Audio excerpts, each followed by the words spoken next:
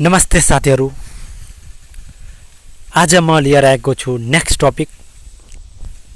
Topic हो आजको important term use in labelling. लेबलिङमा कुन इम्पोर्टेन्ट टर्म युज भइरहेछ भने त्यसको बारेमा म यो भिडियोमा ओन्ली डिस्कस गर्छु। अनि यो पार्ट सेकेन्ड हो। यो भन्दा पहिला म पार्ट फर्स्ट डिस्कस गरिसकेछु। अनि तपाईहरुलाई त्यो भिडियो देख्न चाहनुहुन्छ भने म यो भिडियोको डिस्क्रिप्सनमा दिइहाल्छु लिंक, त्यहाँबाट तपाईहरु सजिलोसँग हेर्न सक्नुहुनेछ। अनि यो धेरै इम्पोर्टेन्ट हो एक्जाम दृष्टिकोणले, कुनै पनि एक्जाममा आउन सम्भावना धेरै हुन्छ, त्यसैकारणले म यो भिडियो बनाउन गइरहेछु। Important term use in labelling. लेबलिङमा कुन इम्पोर्टेन्ट टर्म युज भइरहेछ भने त्यसको बारेमा भन्न गइरहेछु। फर्स्ट हो लेभल सर्फेस, जुन लेभल सर्फेस हो त्यो। अनि सेकेन्ड हो लेभल लाइन। थर्ड हो vertical surface. Fourth vertical line. 5 हो होरिजेंटल सर्फेस। अनि 6 हो होरिजेंटल लाइन। 7 हो डटम सर्फेस। अनि 8 हो मीन C level. डटम surface, mean C level and horizontal line, horizontal surface, vertical line, vertical surface, level line, level surface. अनि 9th हो benchmark. 10 हो reduce level और एलिवेशन पनि भन्छौं रिड्यूस लेवललाई। अनि 11 हो स्टेशन। अनि 12 हो लाइन अफ कोलिमेशन। 13 हो एक्सिस अफ बबल ट्यूब। 14 हो एक्सिस अफ टेलीस्कोप। 15 हो हाइट अफ इंस्ट्रूमेंट। अनि 16 हो बैक साइड। 16 नंबर हो बैक साइड।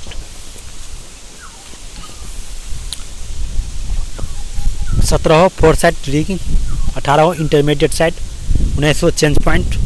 20 हो फोक्सिंग। म सबै पॉइंट को बारेमा म यो भिडियोमा डिस्कस गर्छु। फर्स्ट हो लेवल सर्फेस। अब लेवल सर्फेस भनेको के हो त्यसको बारेमा म भन्न गइरहेछु। The curve surface parallel two the mean spherical surface of earth is called level surface. level surface भन्नाले कर्व सर्फेस भनेर बुझिन्छ, जुन प्रत्येक पोइन्टबाट परपेंडिकुलर हुन्छ र ग्रेभिटी को डाइरेक्सन तर्फ पोइन्टमा। अनि स्टिल वाटर लेभललाई हामीहरु लेभल सर्फेस भनिन्छ। अनि कुनै सर्फेस चाहिँ अर्थ को मीन स्फेरिकल सर्फेस सँग पैरेलल हुन्छ भने त्यस्तोलाई लेवल सर्फेस भनिन्छन्। It is normal two plumb of line at all point. सबै पॉइंट प्लम्ब अफ लाइन सँग नर्मल हुन्छन्। लेवल सर्फेस भन्नाले त्यही हो। अनि यो धेरै इम्पोर्टेन्ट हो। यो लोकसेवा आयोगमा यो सबै टर्म हो, यो धेरै इम्पोर्टेन्ट हो लोकसेवा आयोगको लेल। अनि लोकसेवा आयोगमा धेरै सोधिरहेछ यो क्वेशनहरु, त्यसै कारणले म यो भिडियो बनाउन गइरहेछु। अनि तपाईहरु यो भिडियोलाई स्किप गर्नु हुँदैन, स्टार्ट देखि एन्ड सम्म हेर्नु, तब तपाईहरुलाई केही कन्सेप्ट क्लियर हुन्छ। अस्थिर अवस्थाको पानीलाई नै लेवल सर्फेस भनिन्छ। अब हो लेवल लाइन। लेवल लाइन भनेको के हो? Any line lying the level surface is known as level line. कुनै एउटा लाइन लाइङ गर्छ लेवल सर्फेसमा, त्यस्तोलाई लेवल लाइन भनिन्छ। It is normal two the plumb of line at all point. सबै point plumb of line सँग normal हुन्छ। यसलाई अब म नेपालीमा कन्भर्ट गरिरहेछु। यो एउटा लाइन हो जुन लेवल सर्फेसमा लाइन गर्छ र त्यस्तो लाइनलाई लेवल सर्फेस लाइन भनिन्छ, लेवल लाइन भनिन्छन्। अनि यो प्लम्ब अफ लाइन सँग नर्मल हुन्छन् प्रत्येक पॉइन्टमा।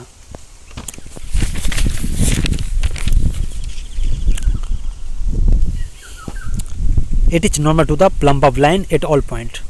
सबै पॉइंट यो प्लम्ब अफ लाइन मा नर्मल हुन्छन् सबै पॉइंट। अनि any line lying the level surface, एउटा लाइन लाइङ गर्छ लेभल सर्फेसमा त्यस्तोलाई लेभल लाइन भनिन्छ। अनि यो धेरै इम्पोर्टेन्ट हो, यो पनि लोकसेवा आयोगमा सोधेको छ। अब नेक्स्ट थर्ड नम्बरमा छ, त्यसको बारेमा म भन्न गइरहेछु। थर्ड नम्बर हो भर्टिकल सर्फेस। अब भर्टिकल सर्फेस भनेको के हो त्यसको बारेमा म भन्न गइरहेछु। Vertical surface through any point is a surface normal to the level surface at a that point. A vertical surface through any point is surface normal to the level surface. Vertical surface को through मा कुनै पनि point surface point is surface normal to the level surface that point. Level surface सँग कुनै पनि point surface normal हुन्छ भने त्यस्तोलाई भर्टिकल सर्फेस भनिन्छ। भर्टिकल सर्फेस भन्नाले a vertical surface throw any point is surface normal to the level surface. Level surface सँग normal हुन्छ कुनै पनि लाइन भर्टिकल सर्फेस को थ्रोमा, त्यस्तोलाई हामीहरू vertical surface भन्छौं।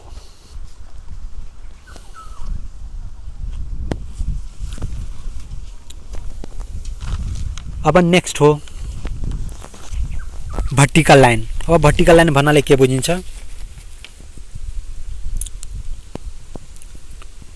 Any line lying the vertical surface, कुनै पनि लाइन लाइङ गर्छ भर्टिकल सर्फेसमा त्यस्तोलाई हामीहरू भर्टिकल लाइन भनिन्छन्। It is normal to the level line, यो लेभल लाइनसँग नर्मल हुन्छन्। अनि यसलाई नेपालीमा कन्भर्ट गरिरहेछौँ हामीहरू। यो एउटा लाइन हो जुन कुनै पोइन्टमा लेभल लाइनसँग नर्मल हुन्छन्, लेभल लाइनसँग नर्मल हुन्छन्। यो वास्तवमा लाइन कन्सिडर गरिन्छन् जुन प्लम्ब लाइनद्वारा डिफाइन हुन्छ। ठीक छ। Any line lying the vertical surface is known as vertical line. कुनै पनि लाइन लाइन गर्छ भर्टिकल सर्फेसमा त्यस्तोलाई हामीहरू भर्टिकल लाइन भन्छौँ।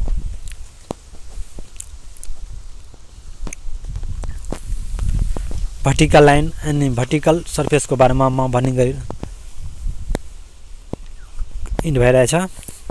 अब नेक्स्ट पोइन्ट को बारेमा म केही डिस्कस गर्छु। अनि यो धेरै इम्पोर्टेन्ट हो Lok Sewa according.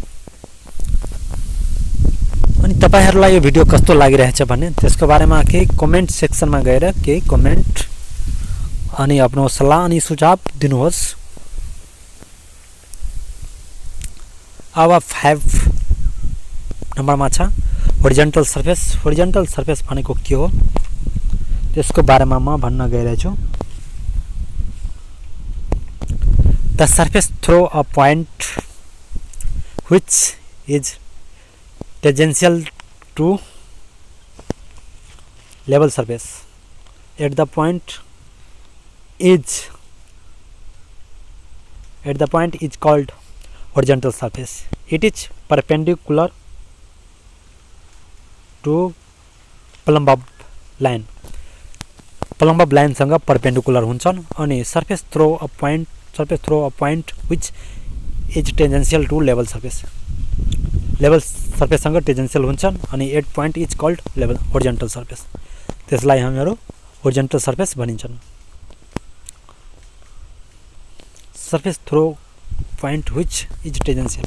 Surface throw point टेन्जेन्शियल हुन्छ लेभल सर्फेसमा भने त्यस्तोलाई हामीहरू होरिजोन्टल सर्फेस भनिरहेछौँ। अनि त्यस्तोलाई होरिजोन्टल सर्फेस भन्छौँ। अनि it is perpendicular two plumb line.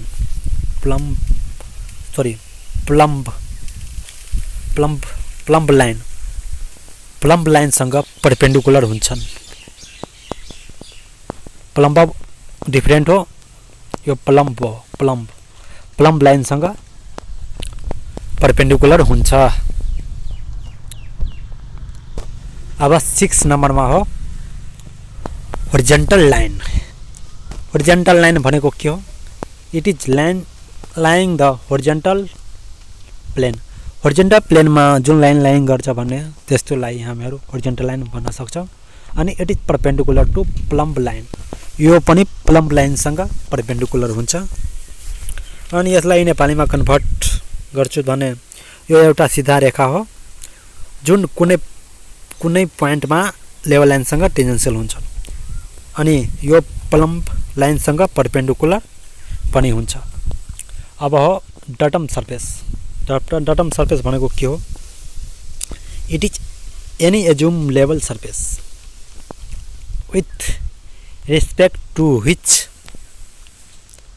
the elevation of other points are determined. It is any assumed level surface. कुनै एउटा assumed level surface हो अनि with respect to which elevation of other point, elevation को respect मा other point लाई determine गर्छु भने त्यस्तोलाई डटम सर्फेस भनिन्छ। अनि यसलाई हामीहरू नेपालीमा कन्भर्ट गरेर तपाईहरुलाई केही एक्सप्लेन गरिरहेछु। यो एउटा कुनै सर्फेस हो जसमा एलिभेसन चाहिँ रेफर गरिएको हुन्छ। एलिभेसन रेफर गरेको हुन्छ। अब नेक्स्ट हो मीन सी लेभल। मीन सी लेभल भनेको के हो? मीन C level is the average height of C for all the stage of ties. Mean C level भनेको average height of C level. C level को average हाइटलाई हामीहरू मीन सी लेभल भन्छौं। मीन C level भन्नाले C को average height हो। अनि tides नदीको छलको प्रत्येक स्टेजको लागि। ओके। अब नेक्स्ट हो बेन्चमार्क। बेन्चमार्क केलाई भनिन्छ? At a relatively fixed point of known elevation above datum is called benchmark. अनि यसलाई हामीहरू नेपालीमा कन्भर्ट गर्न चाहन्छु भने नेपालीमा छ यसको डेफिनेसन। त्यस्तो बिन्दु जसको उचाइ एजुम डाटमबाट थाहा हुन्छ भने त्यस्तो बिन्दुलाई हामीहरू बेन्चमार्क भनिन्छन्। कुनै पनि एउटा पोइन्ट हो त्यसको उचाइ एजुम डाटमबाट जानकारी अनि थाहा हुन्छ भने त्यस्तोलाई बेन्चमार्क भनिन्छ। अब नेक्स्ट रिड्युस लेभल अनि एलिभेसन पनि भन्छौं हामीहरू। अनि यसको सर्टकट हो आरएल। अनि त्यसको छ बीएम बेन्चमार्क। अनि यसको छ RL. RL means reduce level, reduce level means elevation. It is the vertical distance और हाइट और depth of point major above और बिलो द डाटम। कुनै पनि पॉइंट को वर्टिकल डिस्टेंस और हाइट और डेप्थ हामीहरू मेजर गर्छौं एबव और बिलो डाटम। डाटम के एबव और बिलो डिटरमाइन गर्छौं भने त्यसलाई रिड्युस लेभल भनिन्छ। It is also called as elevation of point. यसलाई हामीले एलिभेसन पनि भन्न सक्छौं।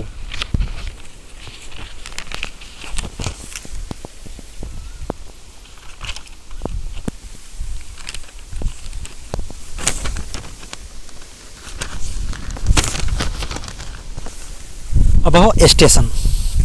स्टेशन भनेको के हो? Station is a point where a stop is held. It is a point whose elevation is to be established, or it is a point which is to be fixed at known elevation. Okay. Labelling में station त्यो point हो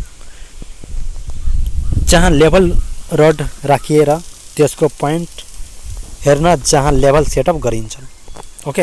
यो त्यो point हो जसको elevation प्राप्त गरिन्छन् अथवा त्यो पॉइंट हो जुन गिवन एलिभेसन में इस्टेब्लिश गरिन्छ भने त्यस्तोलाई स्टेशन भनिन्छ। ओके।